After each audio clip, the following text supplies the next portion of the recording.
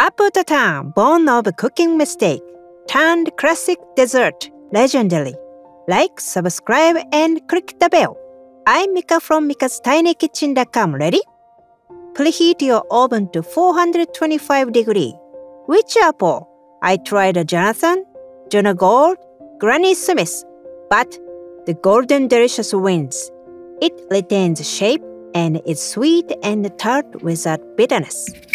Peel and core 5 Golden Delicious apples.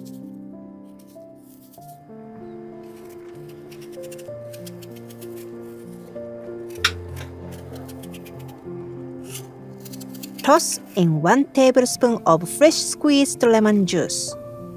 This keeps the apples from coloring. The sauce is uncreamed caramel.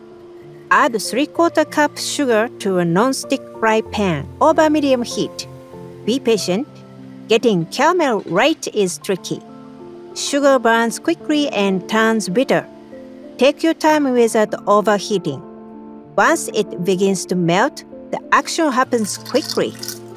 When it reaches a beautiful amber, turn off heat. Add the butter, stirring constantly. When melted, add cinnamon and rum.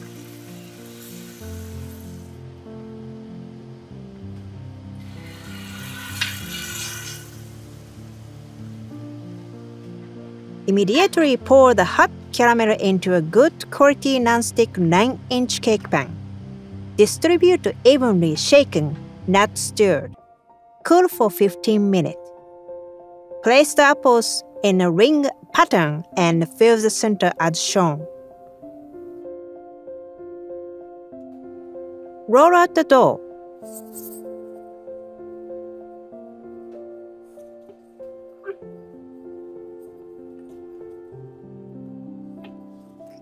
Cover the pan with the dough, then put the dough down in the center.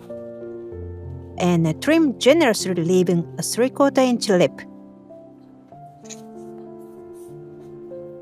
Fold in the lipping as shown. Using a fork, poke small holes across the dough surface.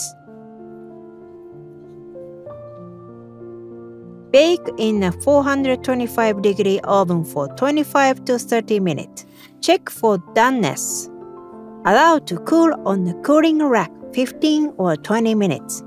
Now flip the tart. It is scary.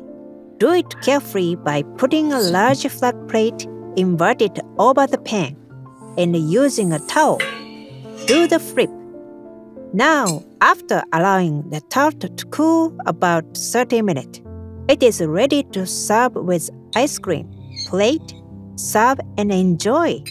One of my memories coming to America is apple pie. I hope you will make a tasty food memory too. This is so good. I want to eat it now. I hope you make this recipe soon, and thanks for watching my video.